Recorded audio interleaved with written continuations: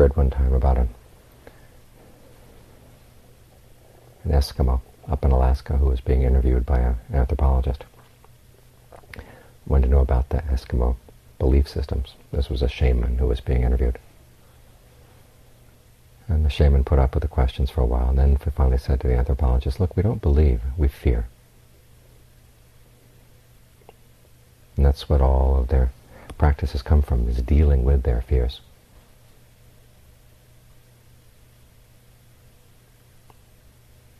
There's much more solid grounding than questions of belief.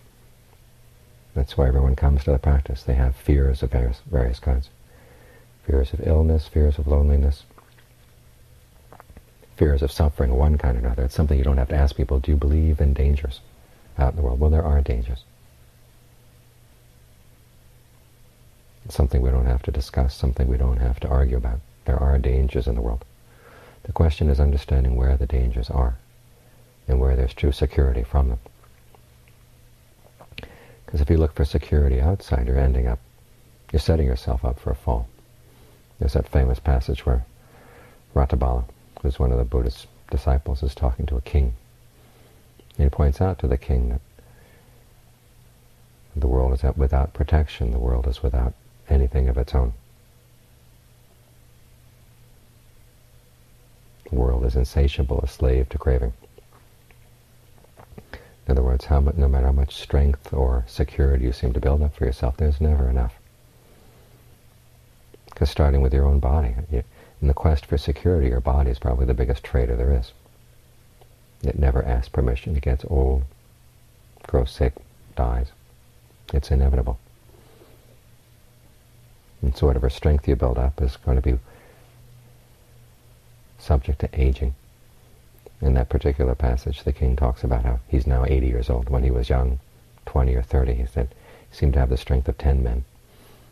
But now he means to put his foot one place and it goes someplace else. He can't even control his own foot. Rattabala also points out to them, and when the king is sick, can the king, even though he's king, can he command his courtiers that they share out the pain of his illness? He has to face the pain alone.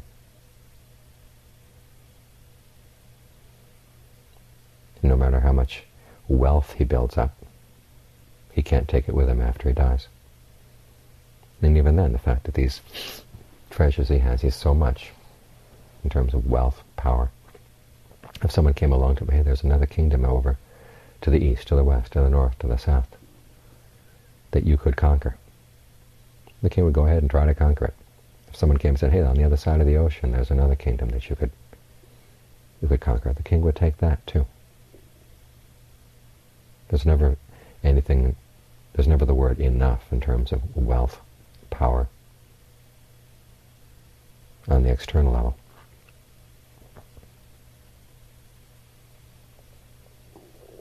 And the question that the Buddha faced was, can you find wealth, security inside? Can you find strength inside? Because one of the things we're facing right now is the question of when people feel threatened, when they feel in a position of weakness, they start doing all kinds of evil, and they try everything they can to justify it to themselves. That's usually where most evil comes from, when people feel they're in a position where they're threatened. And if you identify anything as you or yours that is opening you up to that kind of threat, well, there's always that question, can you really believe in your commitment to being good? Can you really believe in your commitment to being a moral person? Because when something close to home that you really hold on to as being you or yours gets threatened, delusion comes in. Your perspective changes. Can you trust yourself so that won't happen? So you have to look inside to see if there's any strength you can develop from within so you don't feel threatened. Can you learn how to let go of things that are opening you up to that threat, so that no matter what happens, you can trust yourself, so that there's no fear at all. As the Buddha said, there's 4 reasons why people fear death. One is because they're attached to the body. Another is because they're attached to sensual pleasures. The third is that they don't really understand the Dharma. They haven't resolved their doubts about the Dharma. These are three things that can be cured only through meditation.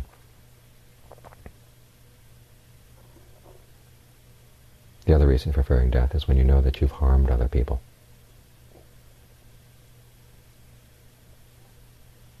Because there's always a fear that comes with, well, maybe there is a punishment for what you've done. Even for people who don't necessarily believe fully in the principle of karma, there's something in the back of the mind knows that there's got to be some settling of the score. Somehow. They just don't know how. And they would prefer to deny it, but then simply denying things like that doesn't mean that they're not true. That kind of fear can be overcome through observing the precepts. But even then, the question of your precepts, how trustworthy are they? If you haven't yet put the mind in a position where it's not threatened. I mean, the greatest security there can be in the world is not knowing that your belongings are secure or that your body is secure, because those things are always going to slip away. It's knowing that no matter what the situation is, you can trust your own mind. You can trust yourself to make the right decision. You can trust yourself not to be swayed by fear.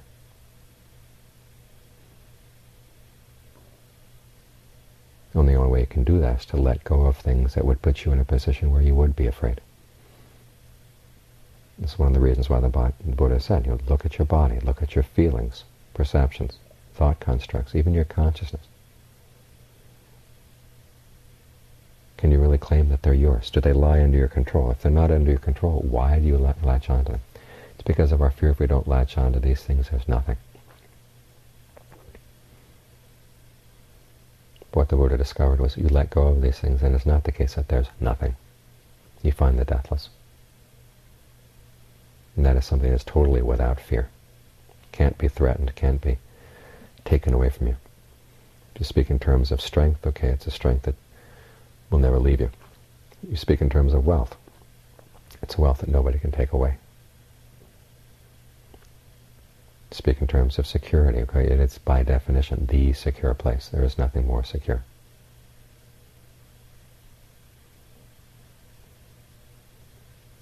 So this is why there's so much emphasis on letting go. Not only because of the immediate suffering that comes when you don't let go, but also because you can't really trust yourself until you have let go. There's always that chance that you suddenly feel threatened and your perspective is going to change. And you start doing things and saying things that you normally you'd be ashamed to even think of doing. And then when the threat is gone, you look back on what you've done. And there's a lot of regret.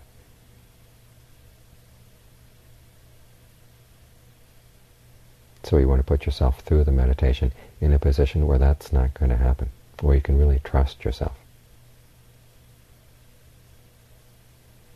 So you work on building up strength within the mind so that you don't have to depend on things outside. You build up your conviction in terms of the power of your actions. Okay, the good you do is not erased. It's not for nothing. The effort that it requires is not wasted. When you believe in that principle, basically believe in the principle of karma, skillful intentions do lead to happiness. Unskillful ones are going to lead to pain, suffering. You're going to be very careful about what you do. Persistence comes as the next strength.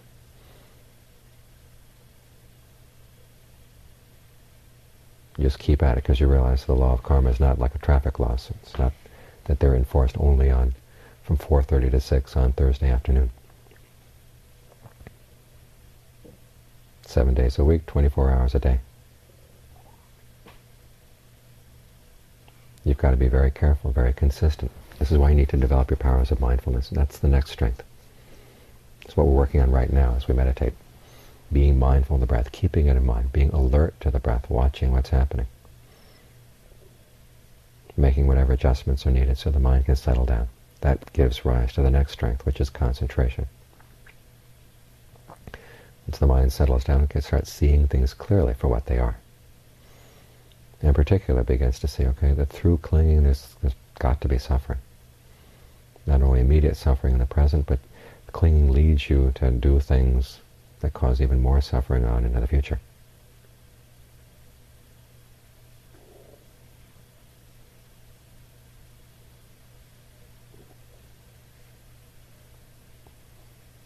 They talk about a person who practices the Dharma as being a warrior. Well, one of the lessons of being a warrior is which battles are not worth fighting.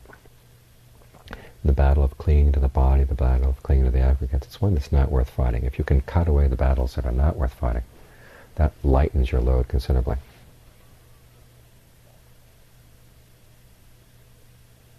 And that's one of the secrets of inner strength, is learning how not to waste your strength, to devote it to things that really are worthwhile, developing mindfulness, developing virtue, developing concentration and discernment.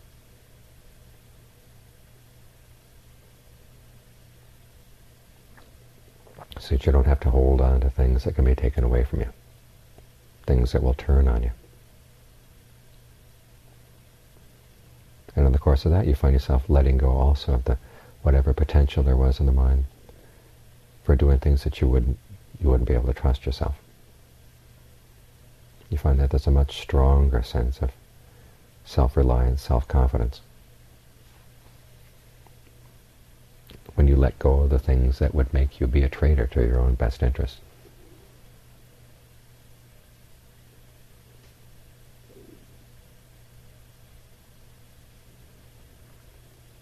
So this is the path to the end of fear. Not only fear of things outside, but also fear of your own potentials for doing things that are unskillful.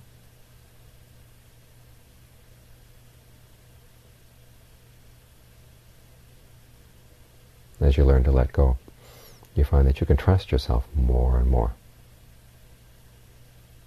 And that's the greatest security there is, because the biggest insecurity in life is that sense that you really don't know if you can trust yourself to do the right thing in certain situations. And the greatest security is knowing that you can trust yourself.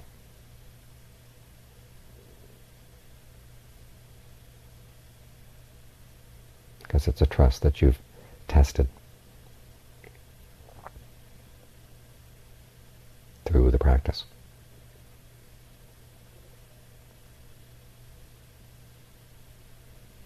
And you finally reach the point where you realize, yes, it is solid. Not a trust based on wishing or wishful thinking, but it's something that you've seen really is reliable.